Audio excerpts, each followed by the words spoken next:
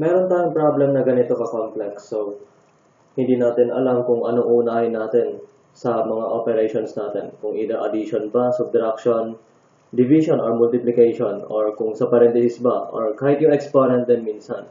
So, sa tulong nitong PEMDAS rule natin, malalaman na natin ngayon kung paano natin pagkakasunod-sunurin yung operations natin.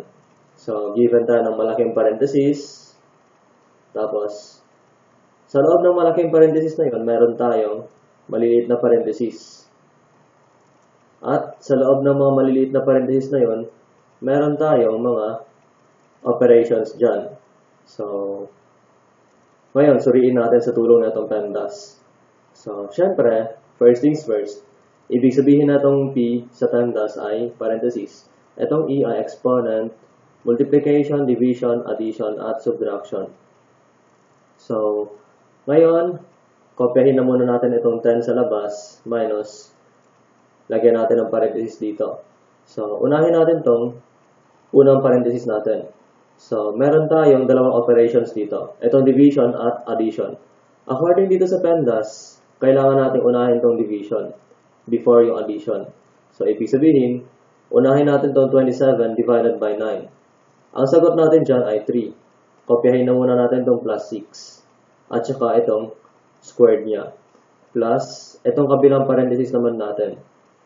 So, according sa PEMDAS, unahin natin itong exponent before itong division at subtraction. Kasi ayun yung mga tatlong operations sa parenthesis na to.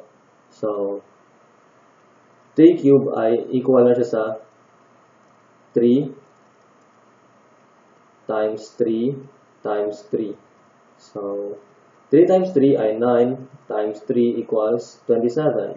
So, ibig sabihin, kopyahin na muna natin itong 81, tapos divided by 27 minus 7 quantity cube. So, ngayon, meron pa tayong mga parenthesis sa loob ng malaking parenthesis natin. So, kopyahin na muna natin itong 10 sa labas. So, meron na tayong isang operation dito sa isang parenthesis natin. So, wala na tayong ibang gagawin dyan, kundi gawin na yung operation na addition. So, 3 plus 6 ay equal siya sa 9. Quantity squared plus, dito naman, meron pa tayong dalawang operation. Itong division at saka itong subtraction. According sa PEMDAS, unahin natin itong division. So, 81 divided by 7 ay simply 3. Minus 7 quantity cube. So, kopyahin na muna natin itong 10 sa labas. And itong 9 quantity squared equal na sa 81. Plus, ito, wala na tayong ibang operation sa loob ng parenthesis nito kundi ang minus sign na lang or subtraction. So, 3 minus 7 ay equal siya sa negative 4 quantity cube. So, sa operation na to, meron pa tayong natitirang parenthesis. Itong isang malaking parenthesis na lang.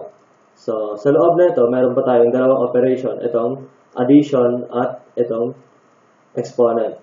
Sa dalawang operations na yan, unahin natin itong exponent before itong addition, according sa PEMDAS. So, negative 4 quantity cube ay equal na siya sa negative 4 times negative 4 times negative 4. So, negative 4 times negative 4 ay equal siya sa positive 16 times negative 4 equal siya sa negative 64. So, copy natin itong 10 minus sa labas, pagkatapos 81 plus negative 64. So, itong 81 plus negative 64 equal na siya sa 17. So, 10 minus 17.